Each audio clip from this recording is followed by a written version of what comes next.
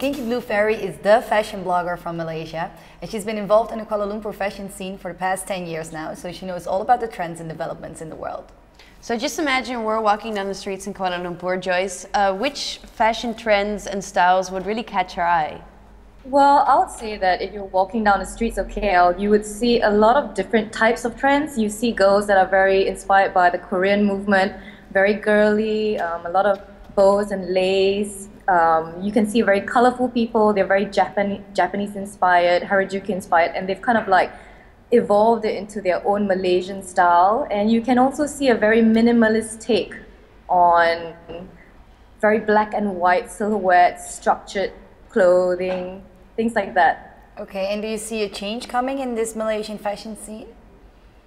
Well, I would say that this is the change that is in right now, and if the change that is coming, I would think that a lot of them are going into their different paths a lot more, like say the ones who are Japanese inspired, they've just become a lot crazy in the past 2 years, and the ones who are very minimalist in their dressing and styles, they have become a lot more structured. They started designing their own things as well. So it's really interesting to see all the different changes that KL is going through.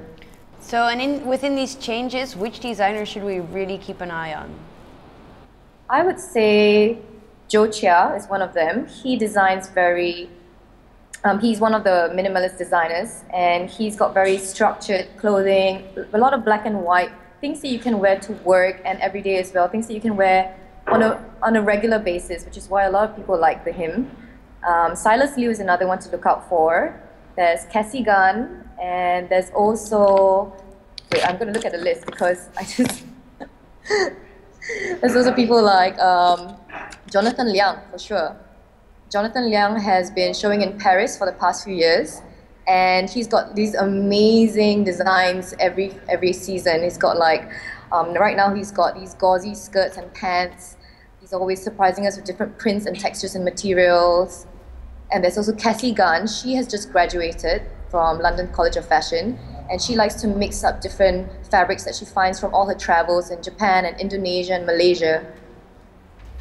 Okay, thank you very much, Joyce, for your update. If you guys at home want to see more of our fashion blog, check out kinkybluefairyfashion.com.